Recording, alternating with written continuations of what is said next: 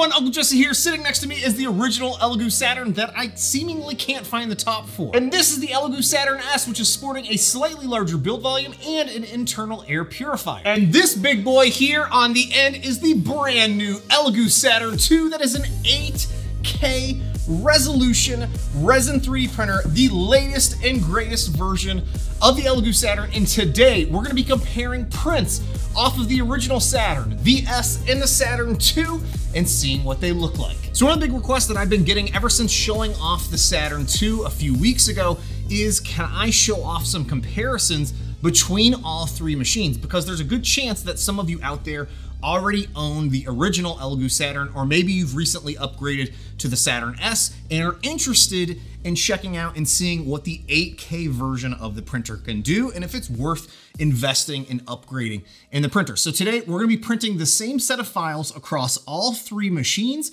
with anti-aliasing turned on and without it turned on, so that we can just compare the differences between the print qualities of all three of these machines. So the first files I want us to take a look at are these files from Loot Studios that were printed at their 75mm scale. They're pre-supported, and apologies in advance, I do not do a great job of removing supports, which you can see some residual support remnants all over the different prints here. But ranging from left to right, we've got the original Saturn, the Saturn S, and then the Saturn 2. All printed with the exact same settings using Elegoo's standard ABS-like resin. To be honest, I'm really having a hard time with my naked eye discerning any massive differences between the print quality of these. There's no immediate, oh man, there's some serious layer lines that I'm noticing between one print or the other.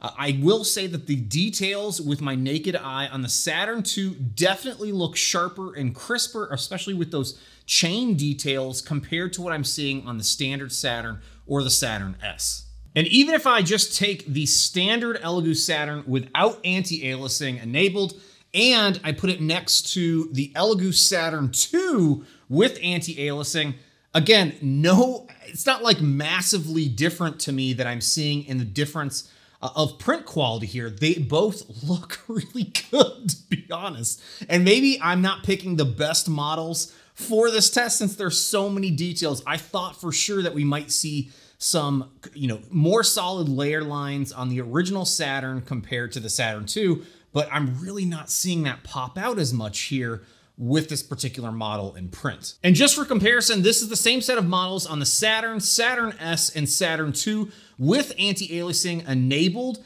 and printed again, all in the exact same settings across all three printers. And all of them look really good, minus my crappy support removal. And here's another direct comparison of a larger bust that I'm hoping we'll be able to see a little bit more finer details on, because this one, again, was printed on the original Saturn, the Saturn S, and then the Saturn 2 on the far right, all without anti-aliasing. And again, I think the prints overall look really good, just with my naked eye. I think I'm gonna have to bust out one of the digital microscopes that I have so that we can really dig in and see the results of these prints. But again, overall, I'm not really seeing any massive differences between all three versions of the prints. One fun one to take a look at is the texture detail around the top of Gambit's mask there. I feel like on the original Saturn and the Saturn S, compared to the Saturn 2, it's just a little bit harder to see that detail pop. Whereas on the Saturn 2, it's just showing a good bit more. So let me just jump right in. I'm not exactly seeing the results that I thought I was gonna get from this little experiment, where I thought I'd be able to see just a clear night and day difference between the prints on the Elegoo Saturn and the Saturn S compared to the 8K Saturn 2. And with my naked eye, I'm just really not seeing it, other than that the prints themselves look a lot crisper and cleaner coming off of the Saturn 2. Even when I take a look at the prints underneath a digital microscope, it's really hard for me to distinguish the difference between what I'm actually seeing across the different machines. So what I decided to do was, as fantastic as these models are, and again, maybe I just didn't use the right kind of model for this experiment, because based on a post that I saw from Elegoo over on their Facebook group where they showed a print of a face, and you could clearly see the different layer pixelation lines there.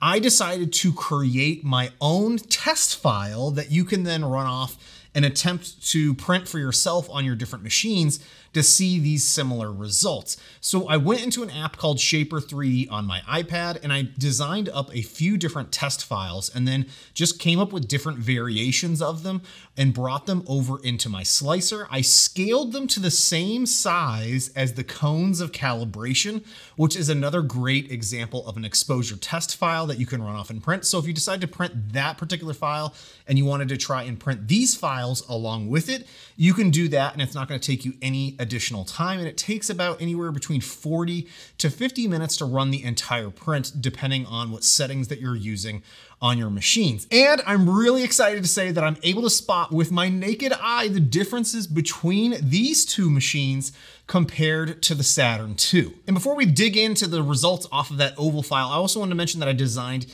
this triangular shaped file that you can run off and print as well, that has some internally built supports to help support it along the printing process. This one isn't going to give you the best results, but it will show you all of the different layer lines very clearly as it's going up. And I should say it's not really that noticeable in terms of the difference between the Saturn S, and the Saturn II, because it should have pretty much the exact same settings of layer lines since we're printing at 0.05 millimeters. So I'm hoping I'll be able to clearly show this on camera, but this is the file off of the original Saturn, the Saturn S, and the Saturn II. And even with my naked eye, I can see the ringing on the front face surface of the original Saturn, the Saturn S, and it is so faint over on the Saturn II. Again, all of the exact same settings were used for each of these prints off of the machines. And if we take this under the digital microscope, we can even see this further by comparing all of these. Now, unfortunately, I couldn't fit all three in the same position under the digital microscope, but here is the original Saturn, where again, you can see the ringing there on the front-facing surface, the Saturn S with the ringing, and then here is the Saturn II, which again is just much harder to see the front-facing surface lines of the print. So what I think this all comes down to is you're gonna get great prints regardless if you're printing off of the original Saturn, the Saturn S, or the Saturn II. But if you're looking for that extra layer of detail, as well as a larger build volume and that glass protective screen, it might be worth the extra money for you to upgrade